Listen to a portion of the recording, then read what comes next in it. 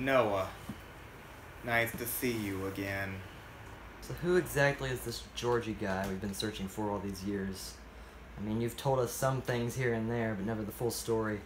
Why have you ordered myself and the other men to go after him, sir? You're the youngest member on the squad, but it's a story I don't like to get into that much. One that haunts me every day of my life. I close my eyes and I see him. I open my eyes and I see him. I turn over in bed and there he is.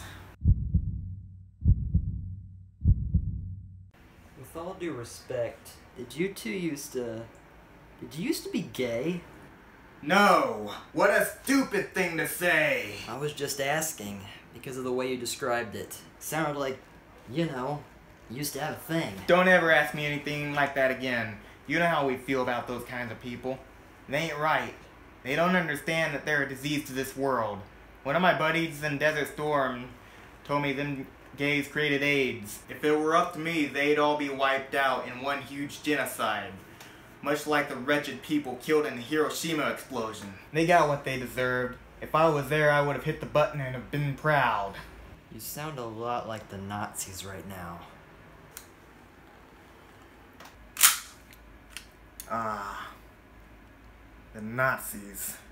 Such a misunderstood group of people. How can you say that?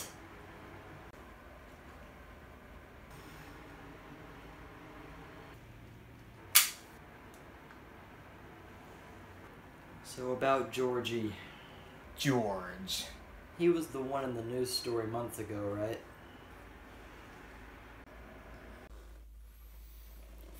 Noah,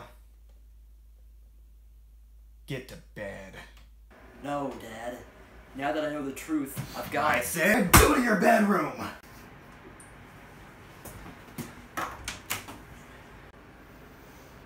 Wait!